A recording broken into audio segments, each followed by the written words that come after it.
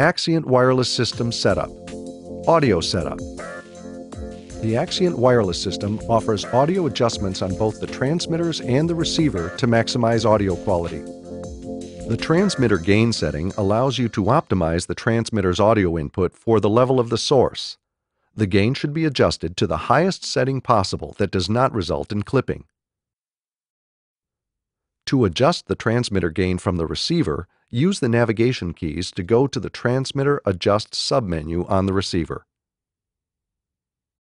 Press the control wheel to highlight the parameter that you want to change. In this example, we're going to adjust the transmitter gain. Turn the control wheel to adjust the gain in real time. The gain should be adjusted so that the green or yellow audio LEDs are illuminated when audio is present. The receiver offers both analog and digital audio outputs for maximum flexibility. The output level of the receiver can be reduced to match the characteristics of the input to which it is connected. To reduce the level of the receiver's analog outputs, use the navigation keys to go to the Audio Output screen. Use the control wheel to reduce or attenuate the output level as needed. A digital audio output is provided for channels 1 and 2 via the AES-3 XLR connector on the rear panel of the receiver.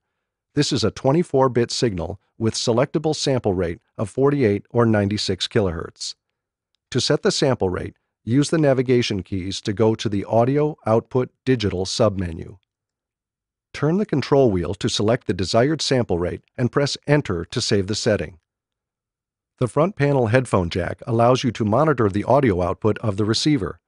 Press the monitor button to select which receiver channel to monitor and adjust the headphone volume.